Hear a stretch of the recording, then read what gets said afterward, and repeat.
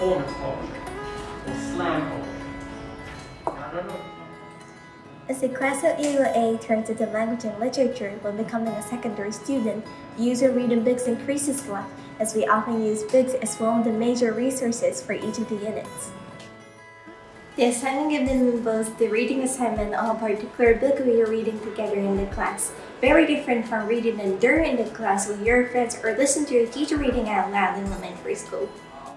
Instead, we spend our class time sharing while rereading the comprehension questions given and thinking about the text or by working on the activities instructed inside the textbook, which is another one of the tools we often use in language and literature classes.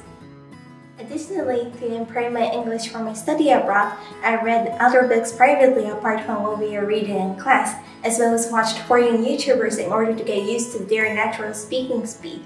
Although these feel a lot more like a hobby rather than preparation for my study abroad. Of paramount importance at KIA is preparing our students for the English rigors of the National Baccalaureate Diploma Program.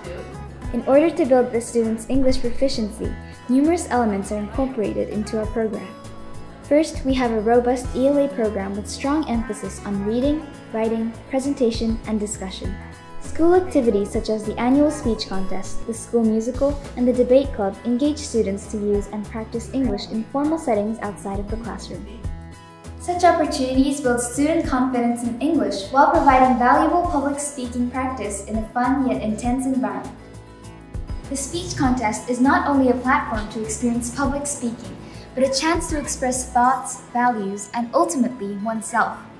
Though we do have specifically chosen topics, I love contemplating unique and creative ideas within the given theme, exploring effective strategies to convey points. As a 4-time consecutive winner, I've undoubtedly gained confidence in public speaking and enabled myself to enhance my interest to another level, including participating in debate competitions and attending MUN conferences.